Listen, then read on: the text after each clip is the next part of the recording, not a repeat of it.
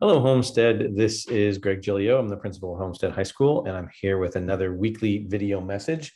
This is for Friday, October 29th. If you can believe it, the last Friday in October, right next to Halloween. And we're about ready to hit November. So I can't believe we're getting this far into the year, but I'm going to share my screen here and get going with our information. So again, as I mentioned, this is October 29th. We're starting with our shout outs and recognitions. First one is for Edmund Kwong. He is our photography and multimedia design teacher. And the shout out was specifically for coming out to girls varsity volleyball matches to take amazing action photos. And you may often see Mr. Kwong at many of our events. He is the guy with the big telephoto lens that's out there taking photos. So we do appreciate his capturing a lot of the action there. The other one was not necessarily for a person, although people were behind this. It was for this year's homecoming activities, and I'll read the whole thing out. Said, I hope that others have expressed the sentiment that this year's homecoming activities seem to work really well in terms of getting student participation. I realize that many might like the homecoming dance tradition, but I think that the after-school activities seem to be a better fit in terms of an activity that more students would participate in. And I would say I agree. There was a lot more kids hanging around after school, after the parade. So that was really nice. And it was also, the carnival was pretty fun. Also, it seemed to increase attendance at the football game. I've never seen the stands that crowded. I would also agree with that. Even my skeptical seniors seemed to enjoy the event. I think that the free drinks and snacks really helped. So thank you for that. Again, thank you to all the ASB folks and staff who did put on the activities this year. And I do agree that the carnival was a lot of fun this year, and it's just a good time, good feel all around. So it was a much needed in-person event. So it was really fun. Moving on to our questions and concerns. First one here says, science doesn't support a need for masks to be worn outdoors. So why is everyone required to do this at Homestead? Well, just first off, it's not a Homestead only requirement. It is a district requirement. It's one that our district came across. And actually, this statement's not 100% accurate. While it is true that being outside, you don't necessarily need to have a mask. That's when you're able to social distance. And so if you're taking a walk along the beach or on a trail somewhere, or even just walking down the street going past people, you don't necessarily need a mask. But if you have been on a high school campus, there is a ton of close activity going on there where kids are walking past each other in hallways, when they sit down at the tables to eat lunch, when they're just hanging out. It is definitely not a social distancing event. So, there are other districts in our SCVAL league that are also mandating it, but not everybody is. We may be a little more strict than others. And again, this third bullet point where kids do not social distance when being social. And so that's really the reason why we're wearing it. And so again, we can point to the numbers here that we've only had a total of 8 people, 7 students and 1 staff member on our campus out of a total of 2,500 who have tested positive. I think that's a pretty good and low number. So again, I would say that in this piece of science, that definitely shows that the masks are working, as well as the vaccines and the HVAC unit. And then for the district, again, only 32 people out of a total of 15,000. So that's a very, very low percentage. And so again, when we're looking at trying to keep kids safe, we are making sure that everyone's getting vaccinated, that it's an improved HVAC system, and then those masks, those 3 things together are really what are allowing us to continue doing in-person learning with minimal interruption. So I'm gonna, say that yeah, you're right. Masks don't have to be worn outdoors, but when in this situation, when there's close quarters, there's lots of people there are people who are unvaccinated, it is definitely something that has been helping us stay safe. So it is something that our district will continue to be doing for the time being. This one said, hey, I don't like the new policy that states students can't change classes during tutorial. Well, good for you, because actually it's not in existence anymore. There was a time right in the very beginning of school where we were enforcing the fact that we wanted students to stay in the single classroom in that first grading period, that first 6 weeks, because kids had not been on campus. They had not really, we had half the school who'd never really done tutorial before. So we were trying to really reinforce the fact that you need to stay in the class, get work done, and do that. And so after that 6-week period, we started to loosen up on that, because we had students who do need to go between classes. But if there were reasons or exceptions, we would make those exceptions. Right now, so a student can change classes. They must get a pass from their teacher. And that's always the way we've operated for tutorial. Again, we just kind of did this little tune up in that first 6 weeks. So that has not been in effect for a while now. But really, we do also want kids to start thinking about the number of times they change tutorial classes and tutor. It's only 35 minutes long. So if you are, trying to go to 3 different classes, when you factor in walking time and getting in there and getting set, you've cut a significant amount of time down. So how effective will that really be if you're trying to connect with teachers? So really optimally, you stay there the whole time. Maybe once time you change, but again, there's no limit right now. But we just don't want kids wandering between classes and wasting that valuable time. This concern came up and said, I'm confused. In last week's message, it said that November 5th is the end of the second grading period. Exams are on December 16th through the 13th to the 16th. So it sounds like the grading period ends before the exams. Let me try and clarify for you. So sorry that was confusing. In each semester, there are 3 grading periods. And so they happen every 6 weeks because that semester is 18 weeks long. So the first 2 that happen at the 6-week and the 12-week mark are progress reports. And so those are merely snapshots of where your student is at that time. They are not permanent. They don't get recorded anywhere other than to say these are a progress report and we mail them home or email, you look at them online, but they're not permanent or final. That is only for the final grades that happen at the very end of the semester after exams. So again, kind of almost at it here. So this November 5th is coming up. That's the end of the second grading period. That's a progress report. It's not final. You can still go up or down from that time until the end of the semester. They don't become final until after the final exams and after first semester is over. So again, hope that explains. So again, same thing happens second semester. Every 6 weeks, you'll have a progress report. Then another 6 weeks, you have a progress report. And then at the very end of the year, you have the final grades for the semester. Hope that clarifies. This was a rather long one, and I kind of shortened it to this statement. So AP Physics C is extremely challenging for students because of the unnecessarily difficult tests.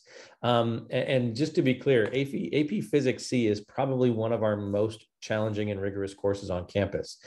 So this doesn't surprise me, to be quite honest. It is definitely a class where students struggle at first. And so one thing I can tell you is that the testing strategy and things that the tests they use have not changed since before the pandemic. They actually changed them a little bit during the pandemic, but they're back to sort of that normal way that they've always done it before. So they haven't made tests more difficult, but to start off, tests are going to feel a whole lot more difficult because really when you're prepping kids for AP courses, you are trying to get them to, learn deeper and harder strategies and concepts. But there's also the idea that you'll be able to relate that in a very specific way for the AP tests. And so to try and train kids on how to do those, they do a lot of practice and a lot of writing of tests and test answers. And it's not easy. It's not like picking random choices or kind of getting, check A, B, C, or D on this one. It really is having to craft answers in a very specific way. So the tests are the most difficult part of the class. And it does take students some time to really build those skills that they need. And it's going to take some time. Our staff has noticed when kids are struggling, and they have actually noticed in particularly that kids are struggling in their return to school and return to in-person learning. And so they're still dealing with the stress of that. And so they have really been discussing and looking at ways to best support those students. One of the problems with an AP course, though, is that you really do have a very quick timeline to get to May to get those students prepared for the test, which is the reason why 99% of the students take these classes. They're challenging. They're great to have on the transcript. They make you look really good for schools, but also those tests are what really are the marker of whether you've been successful or not. So you might see a lot of struggling here in the beginning, and then it's going to start to get better as it goes along. But when I did look at the progress reports from the first 6 weeks, because we just haven't gotten the second one yet, but from that first one, I saw in the AP Physics C that there were only 3 students that were not earning the grade of an A, B, or C at that particular, and no student was earning an F at that particular time. So I would still say that an A, B, or C in AP Physics C is a very good grade, and it's challenging. And again, you still have time to raise that grade. So who knows if those have gone up or down between, you'll find that out on November 5th here, if you can see where your student's grade is on Schoology, but they still have time to the end of the year. And if you are struggling, please talk to the teachers. Please try to set up some time. Tutorial is definitely busy at times, so you may not be able to get a chance to talk to teachers because AP tutorials tend to get very full, especially around test time. So you might want to try and arrange some time outside the class if possible with the teacher to find out what's going on. And then kind of along those lines, there was a comment I got in an email, so I thought I would put it in here too. And I kind of just put the whole thing in here because I think it had some interesting things. And again, this came from a parent. This didn't come from me or from a staff member. But just one more comment regarding the Skinny Wednesdays issue. I suspect that one of the main issues with how it affects students is the necessary pacing of material and homework that occurs in the upper level math and science classes. That's an absolutely true statement. Just what I said a minute ago.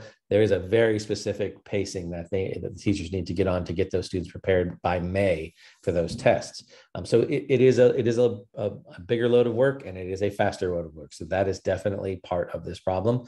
It appears that these are the classes that have daily homework, and I'm not sure how much information is provided to students so that they can work ahead. Again, Schoology, that if you're using this religiously and they're using it well, they can go in and they can look at calendars, they can go in and look at when things are due, so they can do some planning. Now, again, I can't speak for every single student and every single teacher, but again, that's one of the options of underneath Schoology is be able to see big chunks of the calendar to be able to plan out your time. Also with the pandemic, I suspect that many students might have overestimated how much time they would have to do homework and underestimated their other commitments. Again, this is also part of that struggle in person. It might have felt more doable to sign up for more AP advanced classes since many extracurricular activities were on hiatus. And also students really did have more free time during remote learning. Even when we returned to school, they still had asynchronous class time on Wednesdays. So yeah, a lot of those things are still coming into play. And so, but we also, again, are recognizing the stress of those Wednesdays. And so we are looking at ways to try and reduce the stress or alleviate some of those areas. So we have been working from the superintendent on down to individual teachers and course-like teams, looking at strategies and ways that we can try to reorganize things and to do things in a little different way that might reduce some of that stress. So this person said it way better than I ever could have. So I appreciate sending this in.